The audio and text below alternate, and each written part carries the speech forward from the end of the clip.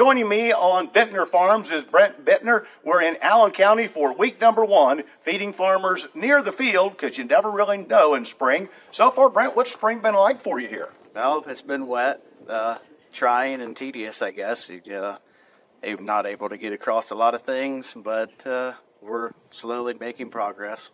It looks like there might be a small trail back and forth in the rain gauge. April was pretty wet here. Yeah, the April from about Good Friday on, I think there's 10.5 inches, just depending on where you were, I guess. I know you go north. They had a bunch the other night in about 30 minutes. So, yeah, I guess we're thankful for that. But besides that, yeah, it's been a wet spring. It's field by field. Ryan was out working up some ground, but you also worked out once in the fall to try to get the corn fodder down and broken up. That looked like a pretty good accomplishment. Is that a good year or a bad year as far as the amount of corn fodder that's actually down and broken up?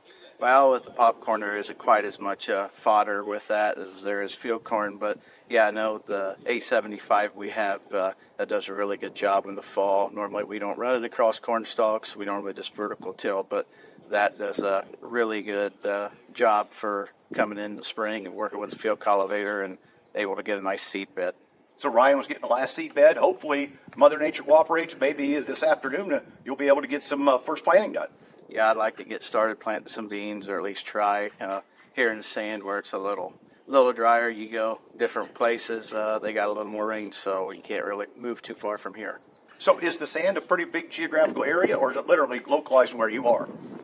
Right in this stretch, it goes for quite a few miles to the east and then back to the west, but it doesn't stretch very, very far to the north. It does a little bit into the south, about the same. But yeah, no, it's all really good soils. I mean, right around here and at other parts too. Now, I went down to see the wheat because people commented the wheat's coming along, starting to head. It wasn't hard to find the heads. They're big. Yeah, the heads, yeah, they're anywhere from 6-7 inches long, I'd say. As long as we get good rain here later when we need grain fill, I think that we might have a very excellent wheat crop ahead of us. Now, geographically, Allen County, where do you fit in regard to those that will try double cropping? I think it's just about everybody around here normally tries a double crop if they want to or they have the opportunity to. We normally do every year. So, yeah, they've paid in the past. You know, last year wasn't as great. Didn't really make much money, but there's been years in the past and we've had really good yields of double crop. Yeah, for those that didn't double crop and just started out with wheat, a very good year. So if Mother Nature treats a good opportunity to get that wheat dried off of there, then the beans get a good start. What's a good target for wheat harvest date for you here?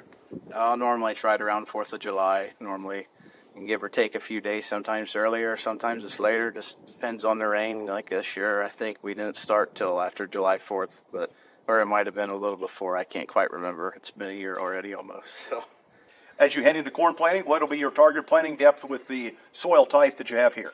We'll be anywhere. If we got good moisture, it could be 1 3/4 to 2 1/4 normally is where we're at. So, I mean, yeah, you start getting drier, you might put her down 2 1/2 just to try to grab moisture, but then you're sometimes start to play the fire when it gets a good hard rain and starts to get a crust on it. You start having emergence problems. Well, Brent, congratulations on being week 1 winner of Feeding Farmers, as I'm going to say, near the field. Do you know who nominated you? I have no idea who nominated me, so whoever did, thanks, I guess.